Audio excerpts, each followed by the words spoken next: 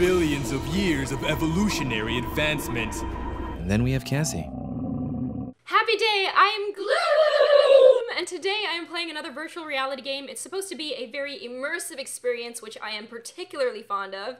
It is called Blocked In. I don't know much about it, so let's just get right into it. We are here, guys, and it looks like I can kind of put my head in it. Ooh, okay.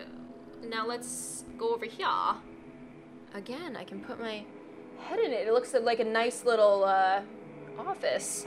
Much more organized than I'm used to. Let's enter. Oh! It's like the bigger version of what I just saw. That's cool. Wow. Someone's been doing some finger painting. That's cool. Okay guys, this is what I think is happening. Right now it's raining Tetris pieces because Tetris is taking over the world and I'm filming a video through this camera that's right in front of me trying to tell you what's going on. This Tetris piece, I guess I'm trying to take it apart so I can see what it's all about.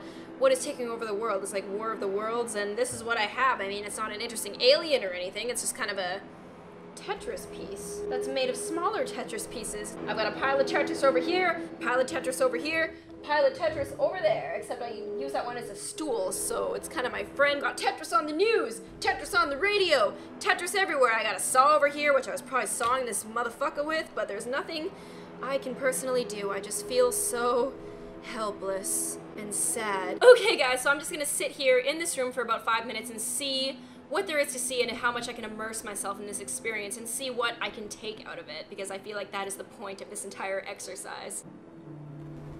It's 1984 in Russia, and I guess this is the day where it happened, but everything is just kind of leaking down, and oh my god, I kind of want to give up, just like those curtains gave up in being pretty. I mean, they're right on the radiator. Isn't that a fire hazard or something? And why am I recording myself? I mean, no one's gonna be watching this.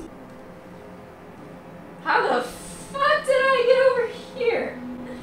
It appears that virtual reality kind of repositions itself, so I thought that I was looking at you guys that whole time, but I was looking way over there and talking to nobody. I really enjoyed this experience just because it is exactly what it is. I mean, it's kind of cool to play a game where nobody really tells you anything and there isn't really anything to do. You just kind of have to sit there and figure it out for yourself. The music made it seem so sad and lonely and like something was wrong and that you were trying to figure out what happened but you can't do anything. Just that feeling of helplessness was very, I guess, disorienting, and it made me feel very distraught.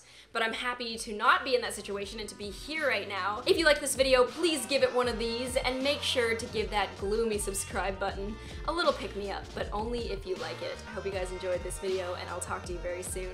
Bye!